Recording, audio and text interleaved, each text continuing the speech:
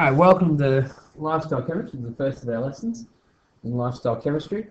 Now, first, I guess the whole point of this topic is that everything we do, everything we are, is chemistry. You, as an individual, you're a big bag of chemicals, basically.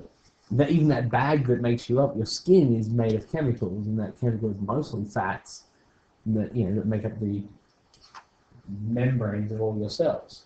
Now, if we look at this first dot point, 1.1 here, we're basically identifying that we use a wide range of chemicals daily. But first, we should probably revise very quickly what these chemicals are made of. You essentially have with your atom, you have a nucleus, and that's wrong already. See, even the best make mistakes. So we have these neutral neutrons here and the positive protons, and these are surrounded by, in this case, electrons. Now, we're looking at this and where we can see that this is a helium atom, one of the more abundant chemicals on Earth, and this in itself, just the atom, is physics, really. With chemistry, we're more looking at the interactions of these, which is, kind of pointless when looking at helium because it's a noble gas. However,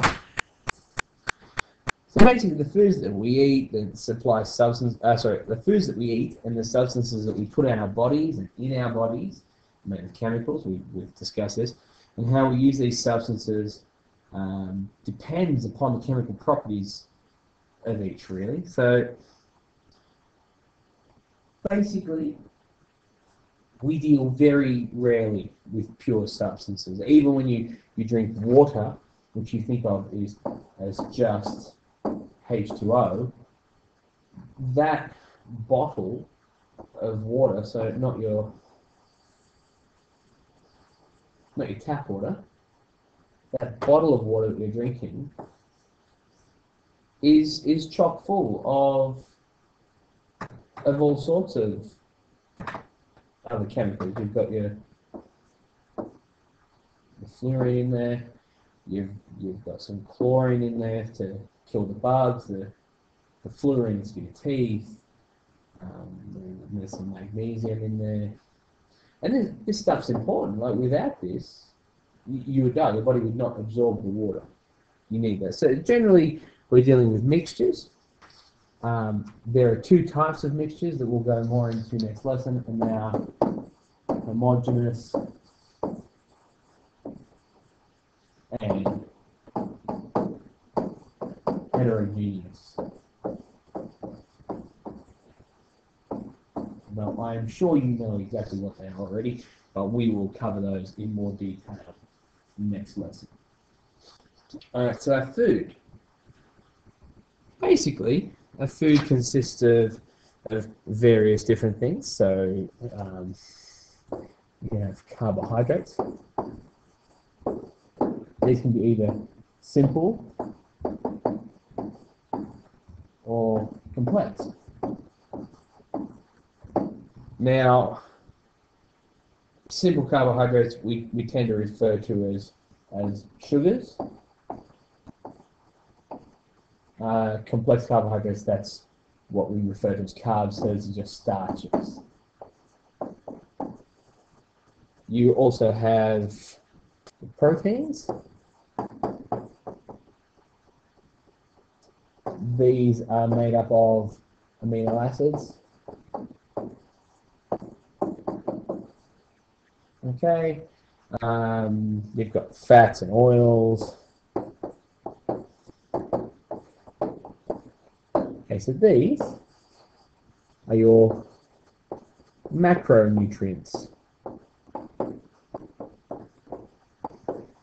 You need lots of these. These make up the bulk of your diet, and you tend to get your energy from these things. So that's compared to the micronutrients.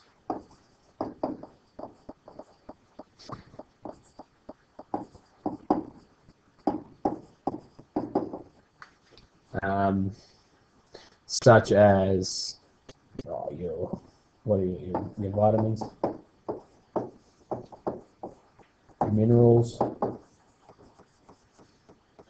We'll also throw in there some fiber.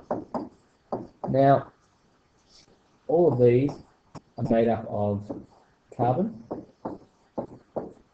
oxygen, nitrogen, particularly that, and hydrogen. So are you. Basically, you are what you eat.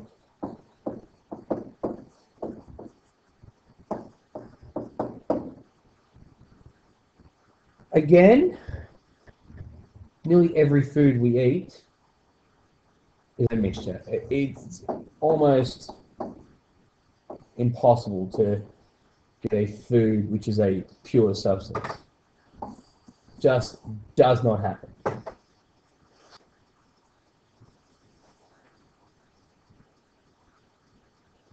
Now, with hygiene and health, we'll use lots of things. Like we'll use soap, shampoo. We'll also use, say, deodorants.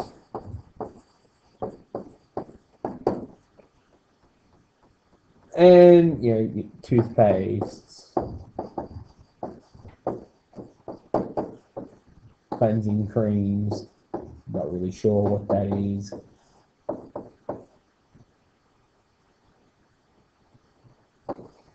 I'm sure how to spell it even. And yeah, so basically these tend to all be mixtures of glycerols, fats, oils, alcohols.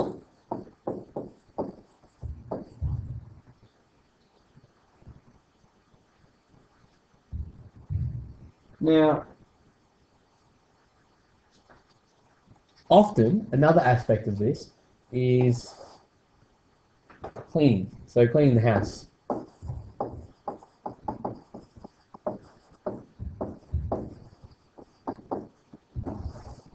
These are usually quite basic, often corrosive, have many different functions. We also have alcohols, so methylated spirits. And most of these, while still made up of carbon, nitrogen, oxygen, hydrogen, they're made up in such a way that the chemicals are combined in such a way that if you were to eat any of this, you would die. And that's what's interesting. It's not the individual atoms that make chemistry interesting. It's the way you can put them together in different ways, just rearrange them for such various ends. Anyway, take your notes. If you need to go back over this, feel free to go back over it. Obviously, enjoy. Good luck. See you tomorrow. Ready to work.